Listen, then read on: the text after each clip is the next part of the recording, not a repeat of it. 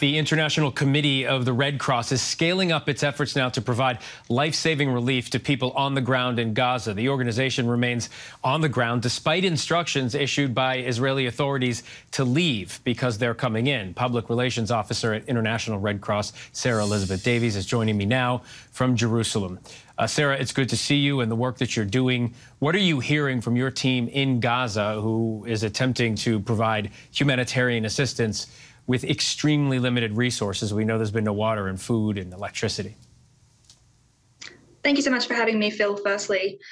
So we have been in touch with our colleagues in Gaza. Obviously, this is an incredibly devastating situation for thousands. I spoke to a colleague today who described seeing hundreds, if not thousands, of people walking along the road, children, entire families, elderly citizens. We know that fuel is running out, which is required to run the generators that people are relying on for things like electricity. We know that food and water is becoming more and more scarce. Grocery shops are running out of supplies and are unable to restock. Parents are literally not sure where to put their children to sleep at night because they've had to relocate.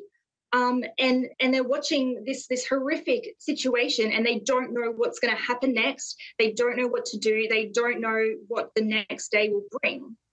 The International Committee of the Red Cross says it is now in contact with Hamas and Israeli officials as part of efforts to reduce human suffering. What can you tell us more about these talks? Because I don't know anybody who has spoken like this or says they've spoken like this to Hamas at this point in what's going on in the past 9 days. So what were those talks like?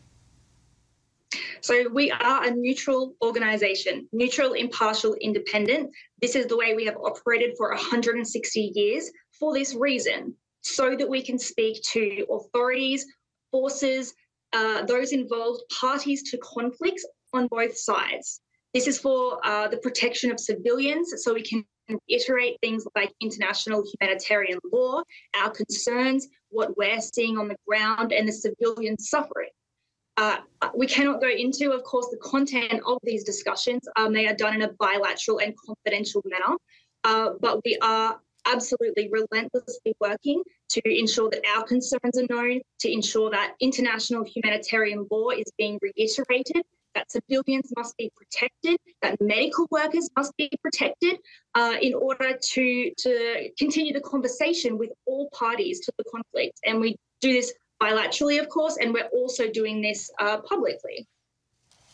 All right. Public Relations Officer at International Red Cross, Sarah Elizabeth Davies, thank you for that and the work you're doing.